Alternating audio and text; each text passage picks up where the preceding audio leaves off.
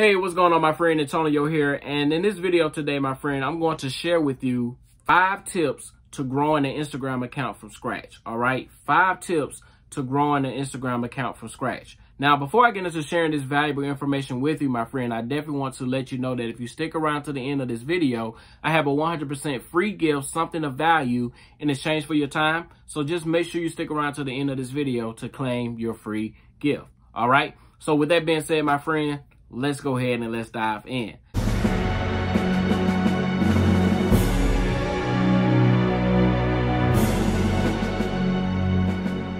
So tip number one, what I would do is, number one, you have to pick a niche, okay? And once you identify that niche, you have to stick with it, okay? Don't pick a niche that you're really not passionate about, all right? But let's just say, for an example, I was building a page around fitness, okay? I would make sure I'm sharing content that's fitness related or relatable to fitness. I'm not going to be sharing anything about my cats, my dogs, even though I don't have no pets. But if you do, you don't want to post your cats or your dogs on your Instagram page if you're building a page around fitness, all right? It has nothing to do with fitness, all right? Number 2, I will optimize my profile, all right? You have to optimize your profile. So the thing is, when it comes to your profile, what it consists of is your profile picture, to your name, to your username of the account, to your bio, and the link in your bio, and as well your contact information if you are a business, right? So you have to make sure that your bio and your profile as a whole is optimized. So here's some 4 key things that you want to have in your bio. You want to, for one, let people know who you are. Let them know what you do.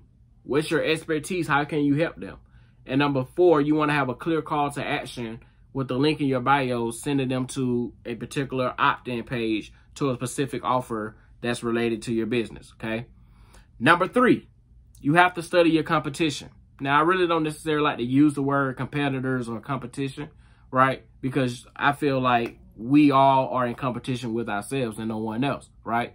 Agree or disagree, all right? But at the end of the day, make a list of 10 pages, right? Just 10 pages minimum, right? Or more, you know, is your choice.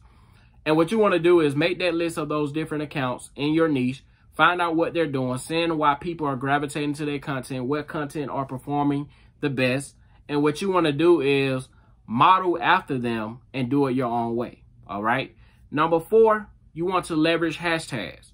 Now, hashtags, of course, Instagram has their limits. They only allow you to use 30 hashtags per post, okay? So what I would do, starting from scratch, is basically have like 4 to 5 different sets of hashtags. I will go into Excel, put a spreadsheet together, group those 30 hashtags, have 4 to 5 different sets, and I can use those for my pages and my posts that I'm putting out there, okay? Number 5. You want to use all the content types that Instagram has to offer. Now, you may be asking, Antonio, what do you mean by the content types that Instagram has to offer? Well, let me break it down to you, and it's 5 of them. Number 1, you can just make a single post, okay? Number 2, you can do carousel posts, okay? Number 3, you can leverage IGTV. Number 4, you can share videos. And number 5, you can share stories. So those are all the 5 different types of content types when it comes to Instagram. So here's a quick recap.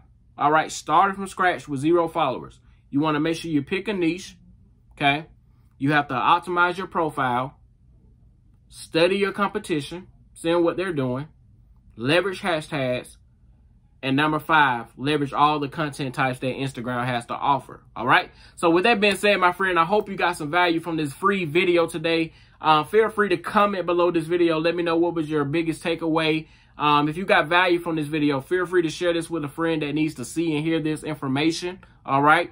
Not only that, but make sure you hit that subscribe button if you're looking at this on YouTube. And while I have you here, I did say I had a free gift for you. So what I would like to do, my friend, is I want to give you a free training, all right, that my inner circle put together, where you're going to discover the top 1% strategies that the top 1% are doing in their business every single day to make anywhere between $3,000 to $5,000 a week online in their business. So if you want to get access to that free training, my friend, you can actually Click the link in the comment section if you're on Facebook, or in the description, or above or below, depending upon where you're viewing this video. All right, and check out the free training. So with that being said, my friend, have a great day by default, and I'll see you again on the next video. Take care.